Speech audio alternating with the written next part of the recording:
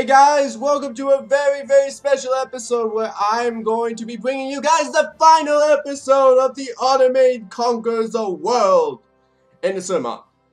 Why am I bringing you this episode, guys? You might be asking, because I still had probably an entire invasion of Canada, an entire invasion of the United States, an entire invasion of Brazil, an entire invasion of Austria, and an entire invasion of Argentina to get through before I was done. Well, I'll tell you guys, and this is why I'm going to have to talk a little bit seriously here, and I usually don't like to do that, but this is a serious talk. So, basically, when I was playing through the game and actually started recording it, I noticed that my frames were about, 30 frames per second when I start out.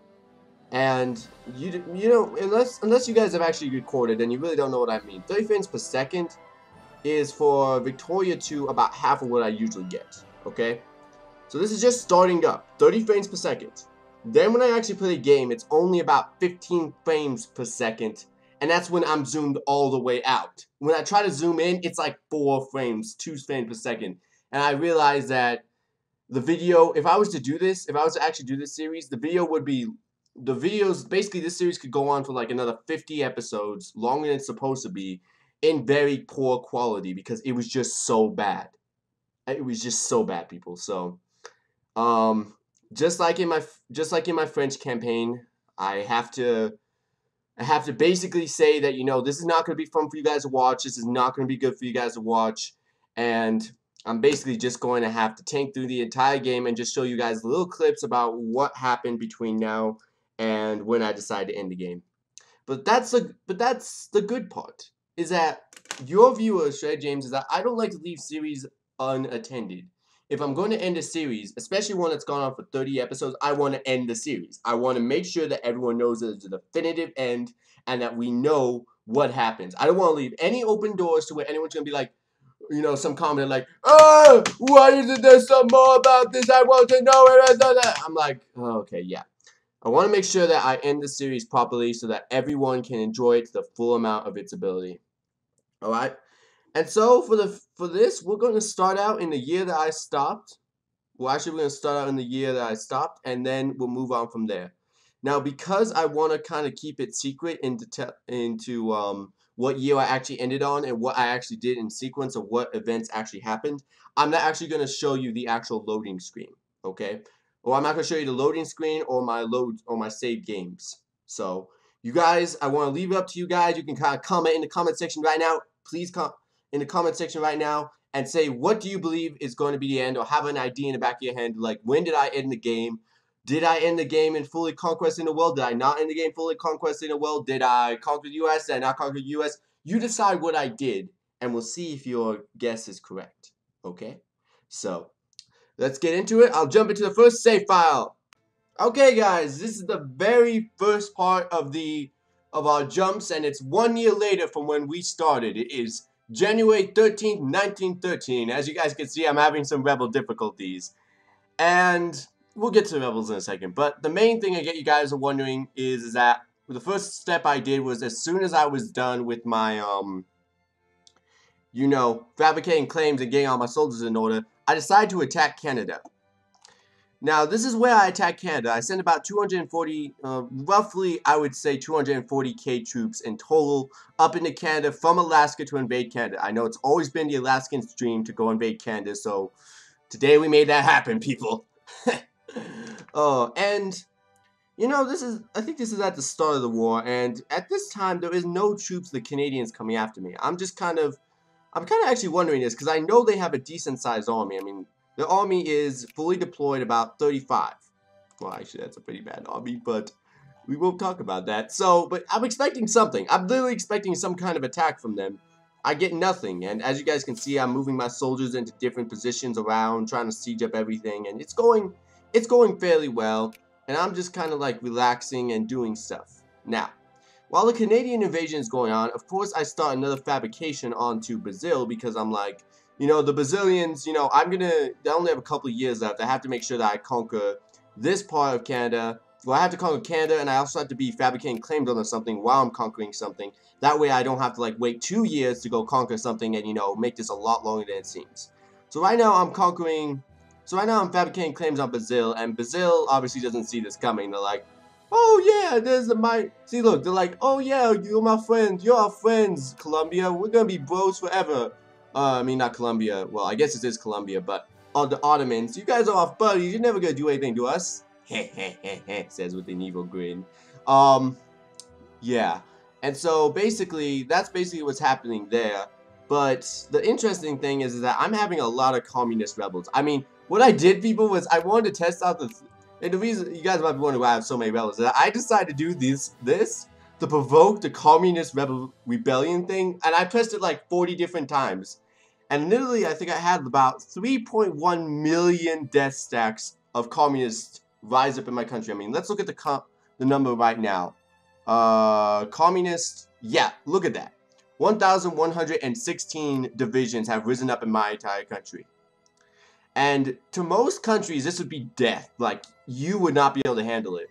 But because my country is so sparse and in between, actually, about 3 million is actually not that big in my country. 3 million is only like, in total population terms, not even anywhere close. Like, it's just a speck. It's just like a 3,000 rebellion if you were like, you know, France in like 1880. It's nothing. So even if it does look really big and really quite scary in China, because China for some reason just tried to keep evolving, and ironically enough, I used the Shangxing Kling to just completely destroy everyone around me. Just everyone. Everyone just kept dying around me. I just used these guys. They were just like, okay, rebel support system on. They just built up soldiers, destroy all my rebels, and I would have such a fun time later because I'd just be like, yes, those are my support groups right there. And yeah, that's basically what's happening in this save file. I don't think anything else of too much interest is going to happen because, like, well, that's what I should say about everything. Is just because, like, I own the entire world. I mean, there's literally not going to be much that's going to happen. But I guess in terms of great powers right now, we have Belarus, Romania, Brazil, Armenia, Australia, sorry, Canada, the US, and me. Yes, me. Who has 664 right now in prestige. Still the highest in the game, but the USA might catch up to me. I don't know. Alright, so let's jump to our next date. Well, I will not tell you what it is, but we're jumping to it now. Hello, everyone, and welcome to another year later in January 1st, 1914. So, guys, this is about a year later from where we stopped, and as you guys can see, I'm at peace right now because as we just noticed, I literally... In fact, this is kind of funny. I was pausing it just as the time when I was ending the war with Canada to just start a new save file. So just at this point, I just had annexed Canada and we got this beautiful Canadian border. Now look at this. Look at that beauty right there. That looks so pretty. And right now, as you guys can see, these are all my troops and all of them spreading out position because what ended up happening is Canada actually had a decent sized force. And after I started spreading out my troops a little bit too thin, they actually struck at me. And almost pushed me back to, they pushed me back to right about here, I believe. And then I was like, you know what, I'm not dealing with this. And what ended up happening was that exact point I researched gas attack defense capabilities and gas attacks. And after that, I just smoked them. Like, I just boom, boom, boom, boom, boom, boom, boom, boom, boom. All the way up to the capital, not even beyond, destroyed them. Not even a competition. One of the greatest defeats the Canadians will ever know or will ever feel.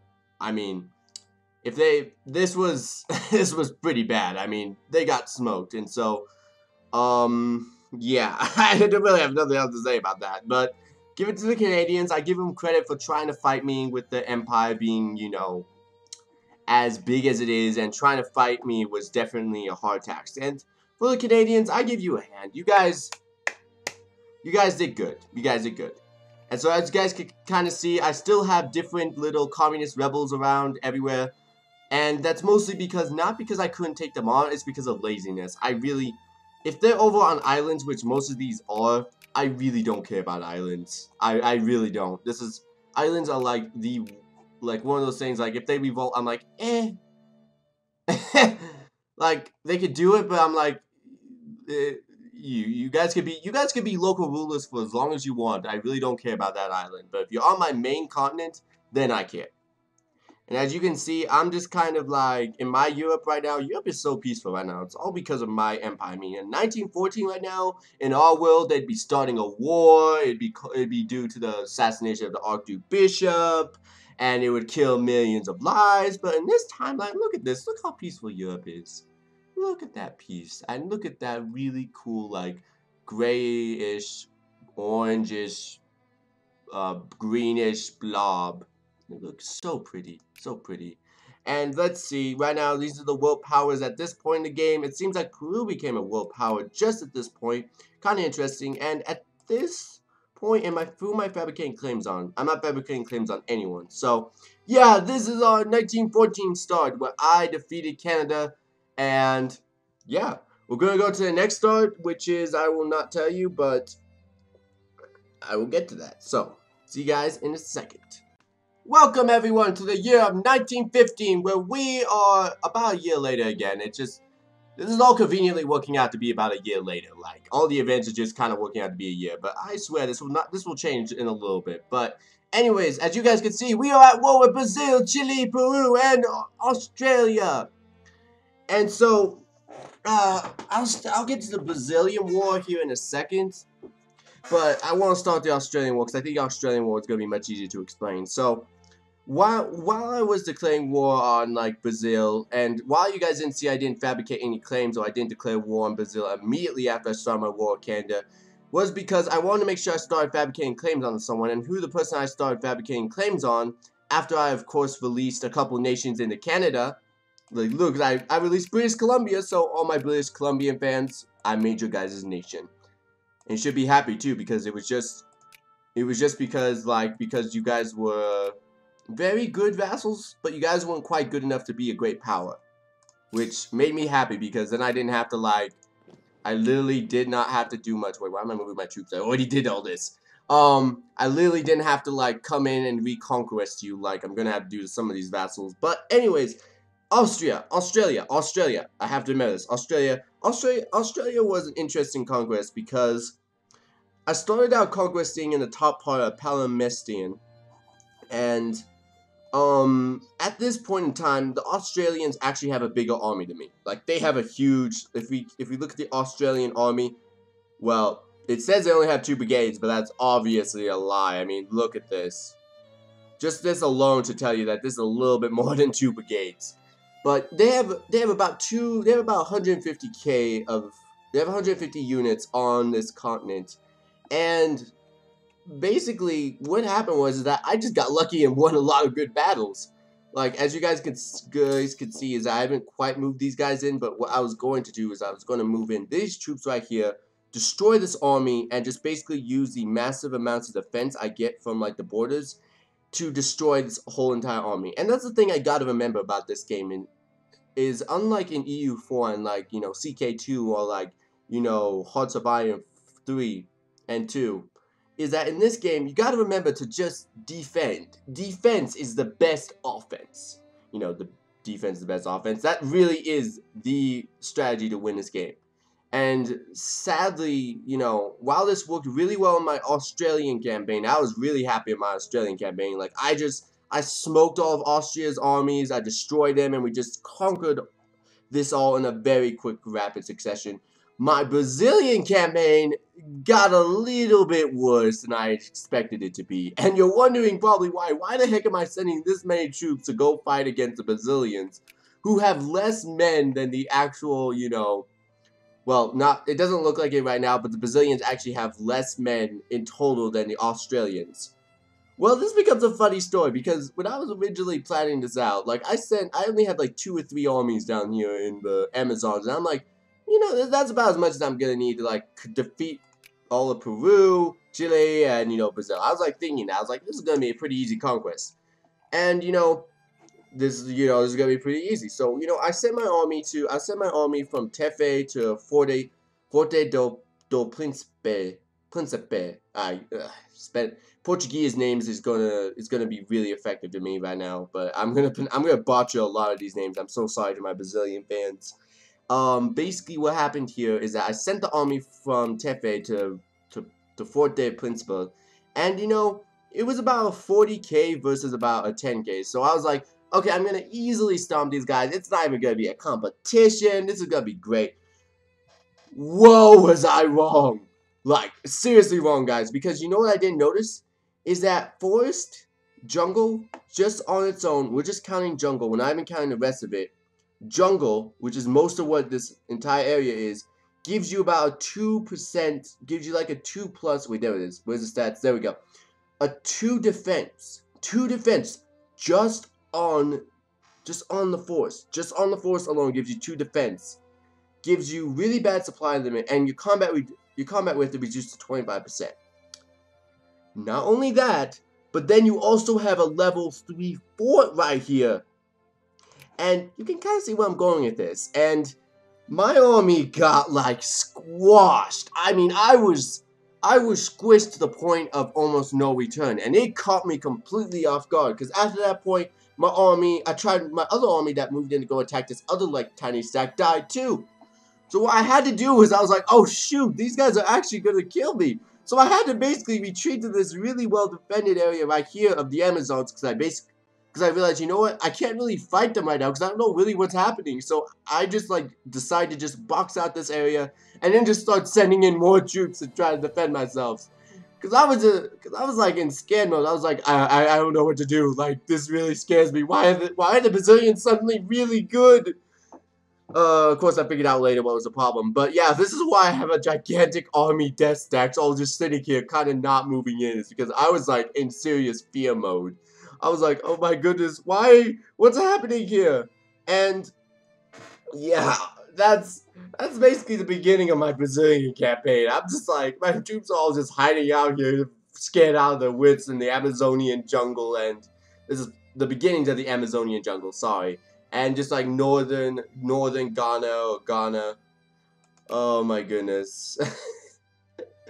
In hindsight, there's a lot of things I could have done, but like to like avoid these situations, like look at the terrain and realize that this is really well defended land, but oh man, I was not being smart at this point. So yeah, across the world there isn't much else happening, so we're going to jump to the next state, everyone, and let's see what the world powers are at this point in the world. As you guys can see, the Philippines actually moved up at this point, and that sadly means they're no longer our puppet, but that just means they're now kind of our good BFFs, and I'll probably make it a point to say that I actually never conquered the Philippines, and that's just mostly because of laziness, and because I really don't want island states. I really don't want island states. It's Philippines, that's all you guys are.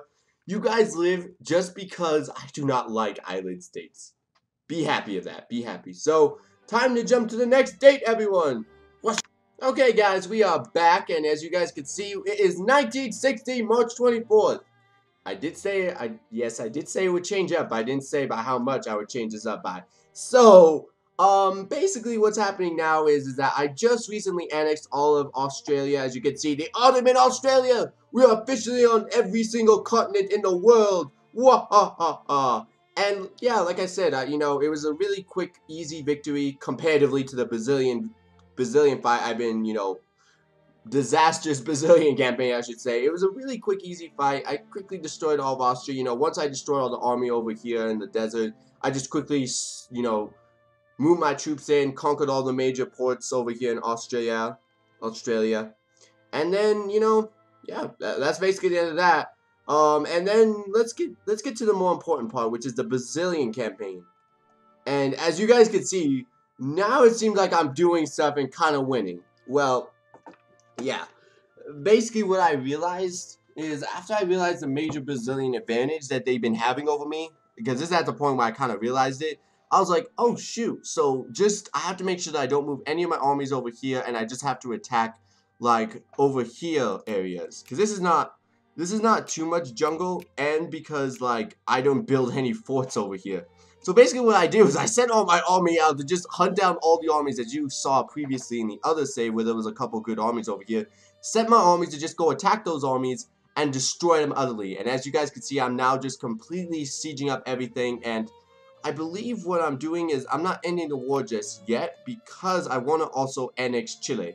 Which Chile is a little bit harder of a nation to conquer just because it's just really long. Not because it actually has really good, you know, siege value. It's just really long to conquer.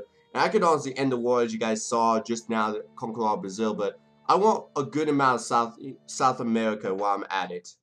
Like, if we're going to be conquering, I have to get a lot of South America. So, and you guys can see that my infamy is really, really high right now.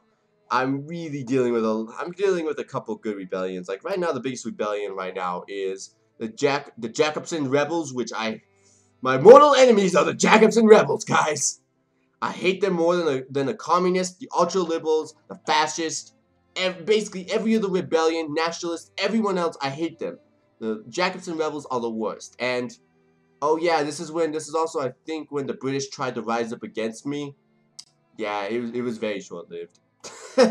So, with that, everyone, this is the year of 1960 and what the Ottoman Empire looks like. And we'll be skipping ahead. Wait, before we leave, these are the great powers at this point in the world. New Zealand rose to be a great power. Hyperbad rose to also be a great power. And Armenia is actually a fourth great power, which is kind of interesting.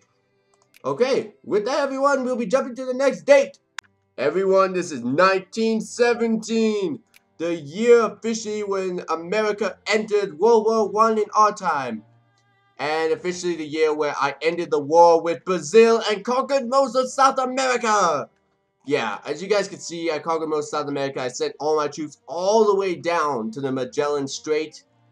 Oh man, it was a little bit of a tedious thing, but I eventually got done. And let's see, what am I doing at this point in the game? Well, because I have a little cheat sheet right here where I wrote down important events. I think right now what I'm doing is I'm fabricating claims on Punjab. Or did I already get the Punjab? Let's see. Did I already? No. Okay. Well, eventually I'll be fabricating claims on Punjab, and I'm honestly just conquering them because, well, it kind of looks really weird. I have this gigantic, like, vassal area. And, like, Punjab is not a part of it. So I'm like, I'm going to go conquer Punjab. They have to be underneath my empire. At least. At the very least. So, that's going to be in the future. But at this point, there's really not much to talk about. Because, like, I'm not really fabricating claims. I'm not really doing that much. I think I just released a couple vassals. Like, I released Newfoundland.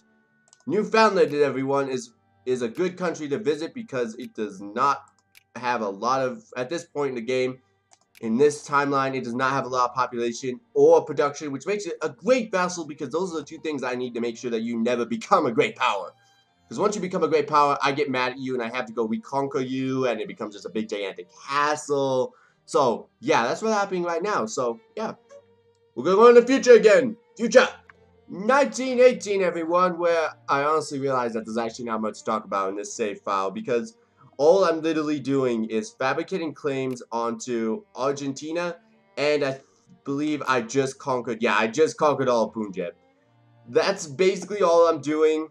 There's really not much else. Yeah, I don't know why I have this save file here, but yeah, 1918, everyone. The years of, yeah. Not really much happening. Oh, wait, there is that. There is the Argentinian-Paraguay War, which actually does become important in the future, but you guys won't find out until next save, I think. So, jumping! The year is 1919, March 13th. And there is actually some stuff happening here, which I was happy to see. And that is basically, I've invaded all of Argentina pretty dang quickly. But this becomes kind of a funny story because I actually won't get to a 100% war score here. Even though I look like I pretty much won the entire war. And you know why?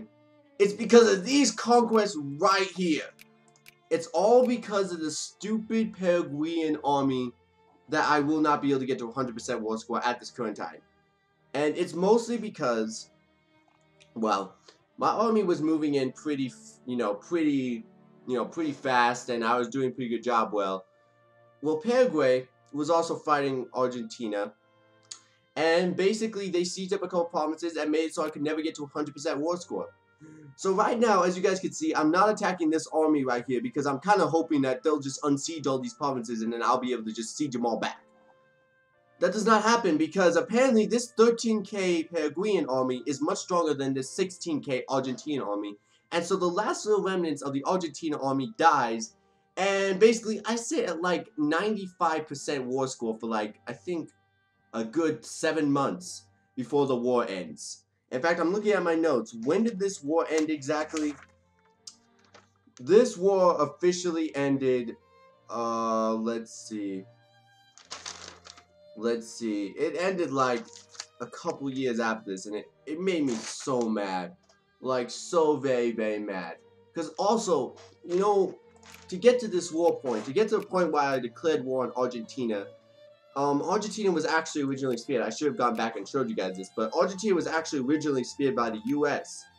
So what I had to do was I had to rip these guys out of the sphere, then I had to, you know, fabricate a claim on them, then I had to declare war on them, fight the war, and basically say it's 7-month, 95% war score, and not be able to end the war yet.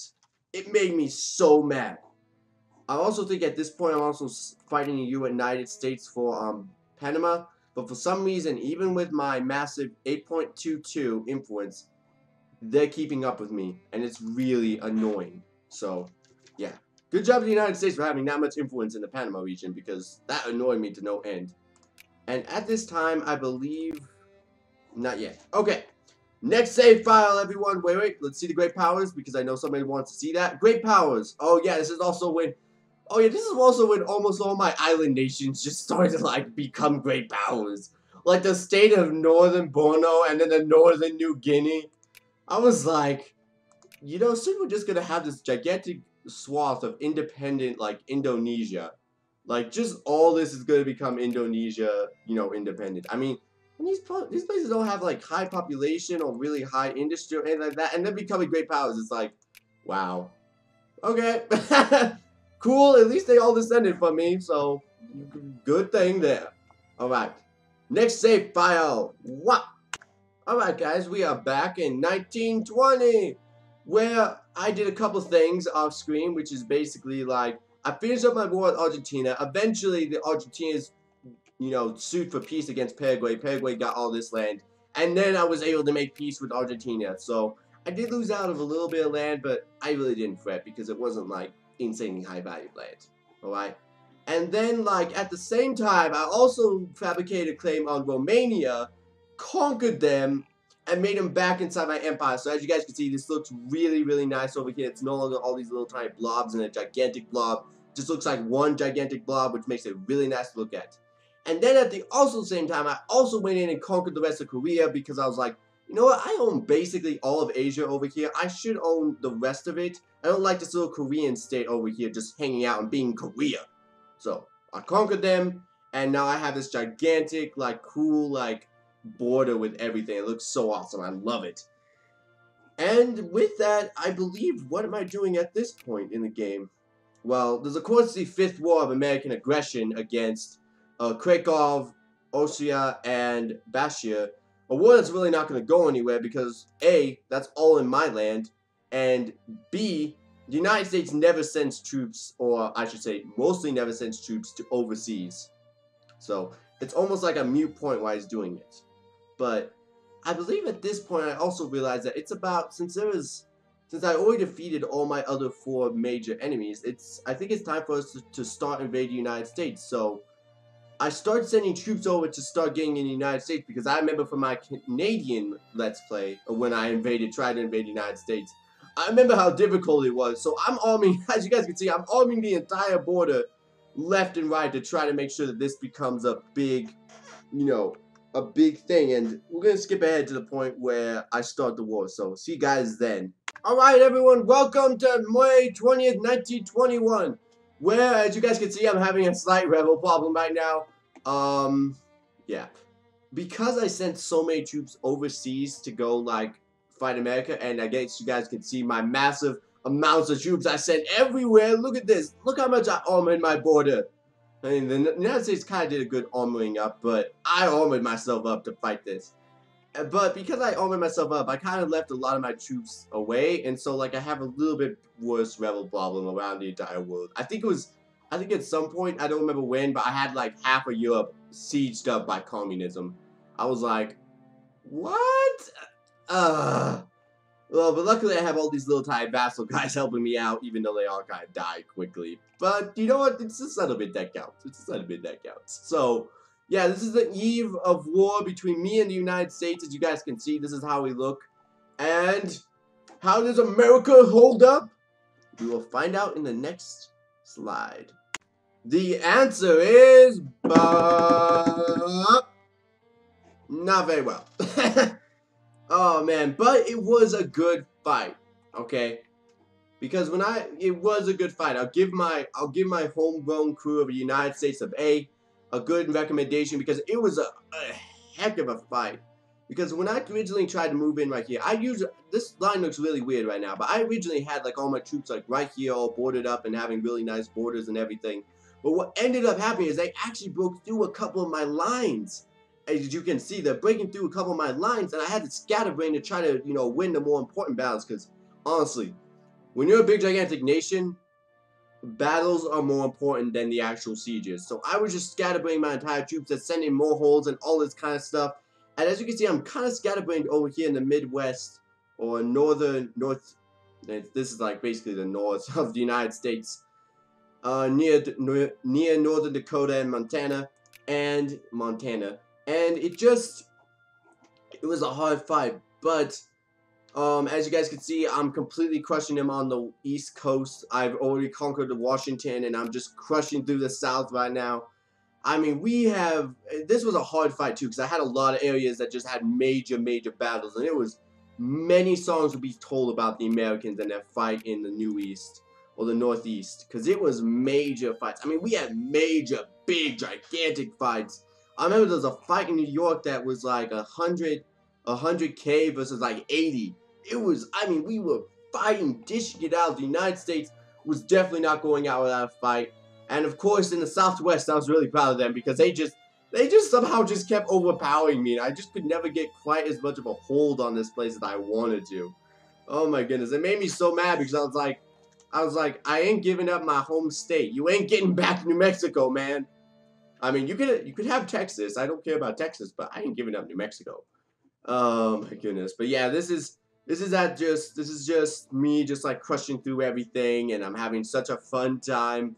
Fun and kind of sad, stoic kind of time, because I'm like, it's weird. I don't know if you guys ever get this, but whatever home country you're from, isn't it kind of weird to just go in and conquer them?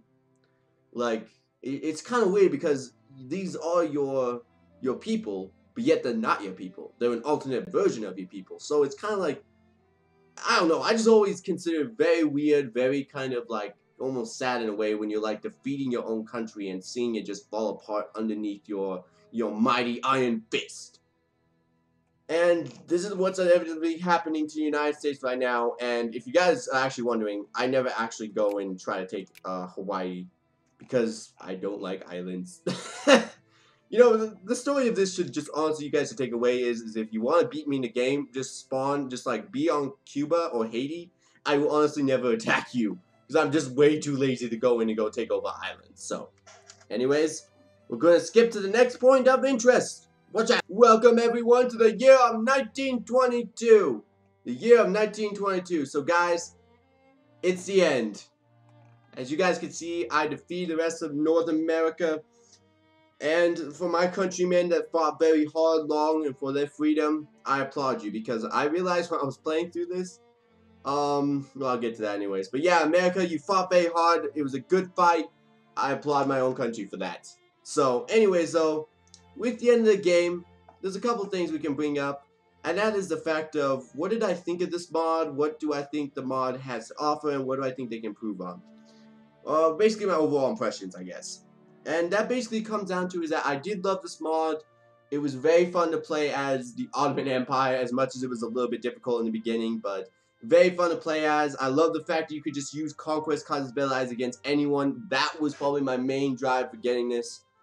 But I can kind of see why now, why the game devs never actually included that in the actual game, because I can already see how OP this is. I mean, literally, I started out as the Ottoman Empire, and we were the sick men of Europe. I mean, that was my original slogan for this entire campaign, was we would not become the sick men of Europe. Well, after, like, I think it was episode 10, we'd already, like, conquered all the Russian Empire, we'd already conquered Prussia, I think we were on the way to conquering, I think we conquered Spain at that point, yeah. I mean, at that point, I couldn't really call myself the sick men of Europe, because I literally owned, like, half of Europe. So, it was very OP, but you know what, for a campaign like this, it was just too much fun, and I just could not, like, let this opportunity pass, because it was just too much fun. Things I could definitely see they improving on, definitely the like troop count in like the beginning, because I remember my troops were just dying left and right for just random reasons, and you guys can attest this. You guys saw the video footage, and it was just like, what is happening here? Why are my troops just randomly dying? I mean, it's not even because of my supply limit. It's just because they're just dying. It made absolutely no sense, and then like I was kind of mad that none of the other AI actually used this, you know, really OP casus belli to try to make themselves bigger. Like Belarus. Why did they not use it to try to like conquer other people? Or Armenia, why did they not use it against like, you know, Georgia? Or wait, yeah, the little state of Georgia. I know why, because of also me. Or, you know, like Hyperbad against Niger, or, you know, all these other states. Why have they not done the same thing I have done? Or Oman and Hejaz and Yemen, you know, maybe create the Arabian Peninsula, have massive cores on me, and then when I'm weak, you know, then try to like conquer all these cores. Something. They never did that, which really kind of annoyed me. If you're gonna put in an OP, you know, casus belli for the player, also include it for the AI, so that and make them and also include it for the AI, but make them actually use it, so that then we can have really interesting games. That like Russia owns all of China, and they own like Korea, all of, you know, the Baltics, and all of, you know, I'm trying to remember Scandinavia. There's the name. I was trying to remember it. You know, there's all these things. You know, and then, you know, you have your empire over here in France where you own all of Europe. I don't know, and then you have a big gigantic clash, and it'd be all so epic and cool, and yeah!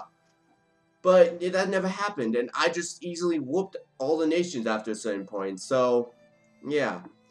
A little bit sad in that respect, but like I said, still had fun with the entire campaign, still ended up enjoying this entire experience. I love the fact how this all turned out. As you guys can see, that's still kind of little, like, unsiege bars of what the United States would have been, but as you guys can see, my army I was crossing the Mississippi from the east. That's how good my army was at this point. I was just crushing through everything. So, but in the long term wise, it's a fun game, and I'll just go down the stats and so you guys can see production. I have not opened up all the United States factories yet. Probably should do that.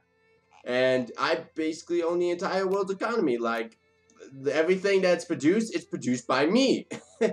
Everyone, basically, I am the world. And the world knows it. All these little independent states know that if they try to step out of line, I will go in and squish them. The only reason why they live is because I really don't want to spend that much ink for me to go conquer every little individual one. And yeah, this is kind of, if you haven't figured it out yet, this is kind of where I end the Let's Play, because while I could go in and go conquer all these little tiny individual states and really make it, you know, fully under all Ottoman control, it just is kind of tedious.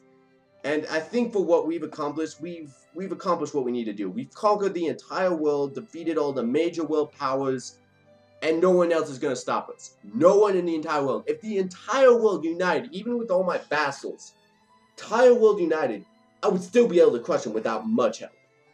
So, yeah, we're basically done with this Let's Play. Basically. So, going down stats again, this is how I turned down technology.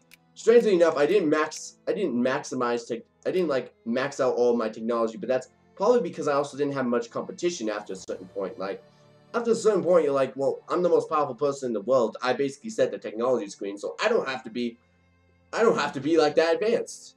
Which is why you do need competition, people, because I basically proved the point of like competitive economics. I basically stopped producing and really caring about economics and like technology and everything after I got so advanced I was the best in the world. And let's see, going on to the next category, politics. What was my government like? What was the world like? Who was the leader and who became the world power that eventually united the world under one great rule? Well, it was honestly a authoritarian rule. Like, I didn't realize this, but I honestly have some of the most terrible social reforms, political reforms, and government I've ever seen. I mean, look at this. I give no minimum wage. I give no unlimited work hours, no safety regulations, no subsidies, no pensions, no healthcare, no school system. I have appointed upper house, no voting, first past the post. I do allow public meetings, so I guess I am somewhat mindful of what people do. I have no press rights, they're all state press only. Unions are illegal. Political parties are only underground, so even if they have meetings, they are not allowed in public. Wow. This is what the world came to be under my rule, people. You may clap or you may cry, depending on what you believe right now, but I find that insanely funny. Okay, population-wise, this is how my population looks at the end of the game. We're mostly a farming, agricultural area. We do have a lot of laborers, too. Craftsman makes up 7.9 of my population. Nationality-wise, the Turkish actually make 4. We have mostly other people who control the majority of our population, but Turkish makes up 4.1% of the population, which, considering we have 354 million males, that's a pretty good percentage right there. Like, that's seriously a good percentage. We also have, mostly religion-wise, Sunni took the bait. I was actually kind of surprised that Sunni was the biggest religion in the world. Like, that kind of, like, took me back a little bit. Ideology-wise, if I wasn't so, like, up my ante of Genshirs, or Jasaris, I think the Jasaris, I would probably have been a liberal person, but considering that I don't allow political parties and I just allow reactionaries, because reactionaries only make up 8.3% of my actual people. Conservatives make up 28, but still, that's a very small percentage of my actual total population of people. And if I was not so good at controlling my country, I probably would have been either communists or liberals. Okay. Trade we already looked at. Diplomacy-wise, these are the world powers. And as you guys can see, there's some very interesting ones, like Paraguay, the state of Borneo, Papua New Guinea, and Armenia. Philippines, Belarus,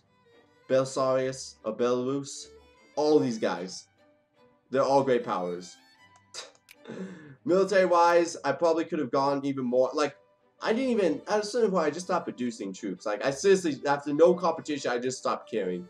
I could have deployed 2,405 troops, but I didn't even get to that point. I didn't even get past 1,000. My actual troops I could actually raise, though, was only about 384, but that was because most people in the world hated me. And because I didn't have many cores. I mean, these are the maximum amount of cores I had around the world. Look at all this. Look at all this land I really just don't own. Yeah, most people did not like my rule, but they knew that if they tried to speak out a line, they would be gone the next day. Let's leave it like that. They'd be gone the next day. And yeah, with that, I think that basically covers everything. I guess I'll go to the ending screen. Resign game, yes. I mean, I could play this to the very end of the game, but I think you guys know how this is going to turn out. This is basically the end of the game. And this is how my score turns out. This is how everything, these are like the great powers, the secondary powers, you know, stats. I'll let you, if you guys want to pause and see all this. Oh. Well, apparently you can't pause and see all this. So, yeah, this is the end of the campaign. And from the bottom of my heart, I say I really did enjoy this one. This one was fun to see.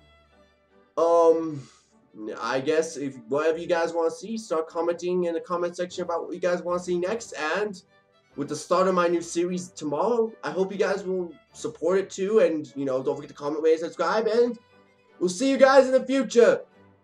Bye. And thank you guys for one of the best campaigns I've ever had. Even with my solo campaigns, this is one of the funnest I've ever had. So, yeah. From the bottom of my heart, this was fun. And as the Ottomans, the Sultan was proud to lead you guys into a new era. So, thank you guys for watching. See you guys in the future.